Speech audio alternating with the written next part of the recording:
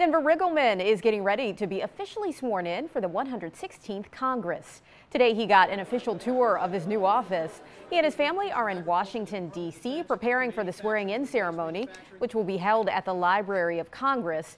He talked with 10 News today about the excitement of taking office.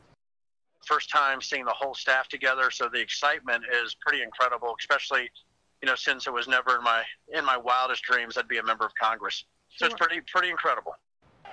He'll be joining the biggest congressional class since World War II.